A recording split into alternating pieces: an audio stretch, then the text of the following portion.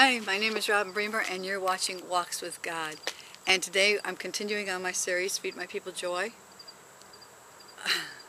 Actually from my book, Feed My People Joy, and I'm sharing on peace. So let's get started right away on that. Let's continue on peace. This is some scriptures that give God's definition of peace. And these are from the Old and the New Testament. He says his countenance upon you, that you shall lie down and none shall make you afraid, that he will rid the evil beasts out of the land. Things that are needful for the body are peaceful, bring peace. When nobody moves their tongue against any of your children, bring you peace. When the Lord is your way and wherever you go, the Lord will grant you your petition that you asked of him. That's peace. And all these scriptures say that this is God's definition of peace.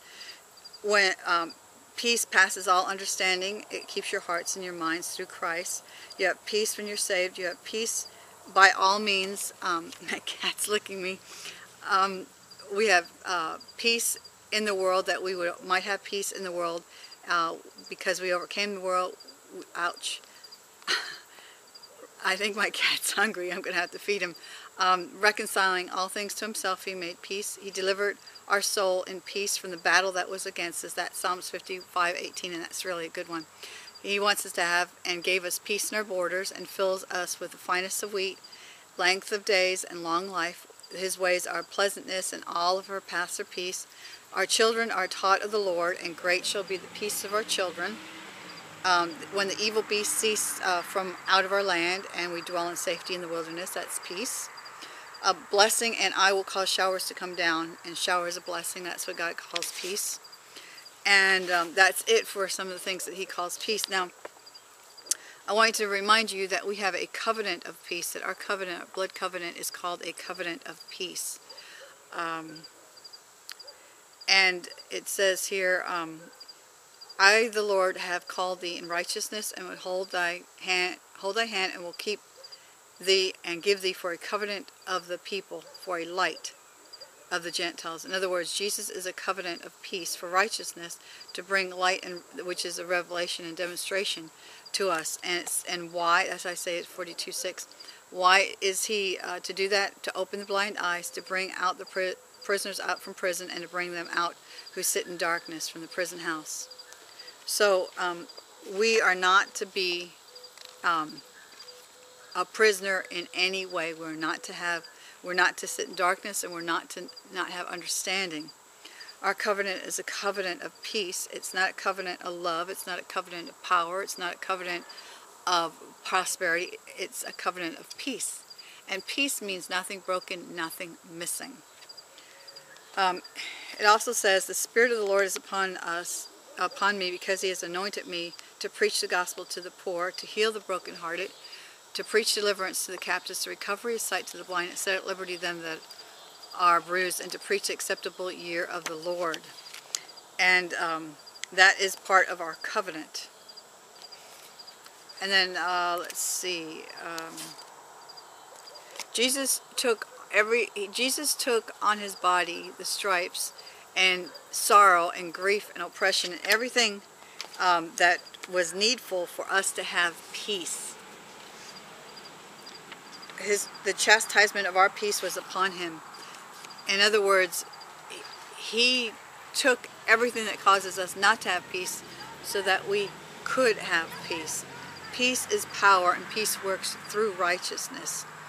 And the work of righteousness shall be peace, and the effect of righteousness, quietness, and assurance forever. So that's why it's so important for you to understand and to walk in your righteousness. Our covenant of peace is our feet walking in authority, because Jesus came to show us the way of peace. And he put all things under our feet.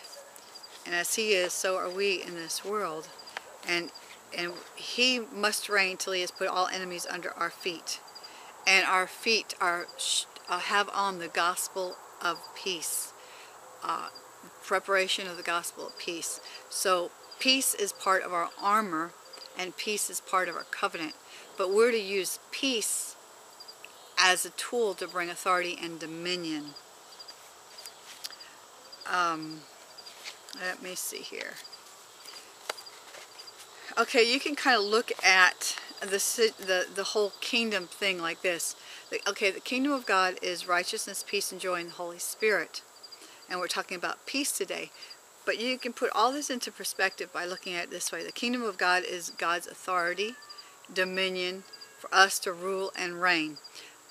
Righteousness is our position, that we are right with God as if we've never sinned. We are right no matter what we do. When we have Jesus in our heart, we are the righteousness of God. It's not earned. So it's where we are. We're back to where we were in the garden as far as our right and peace that we have with God. Then peace is our covenant, sealed in the blood of Jesus and the Holy Spirit. It's greater than a promise. And joy is the anointing. The anointing of joy destroys yokes and bondages. And joy is our strength. Let's see. There's a lot in here about peace, and you're just going to have to buy the book and read it yourself. Kingdom of God is peace. And I think that's all I'm going to go over in this clip.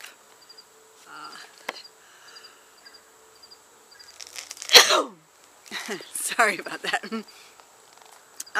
In my book here I go over that peace is substance and power, that God gives us instructions in peace. And peace is prosperity, and peace is for end times. So you'll have to get my book, and there's something up in that tree. You'll have to get my book and read it to get the rest of the stuff on peace. So that's it for today. My name is Robin, and you're watching Walks with God.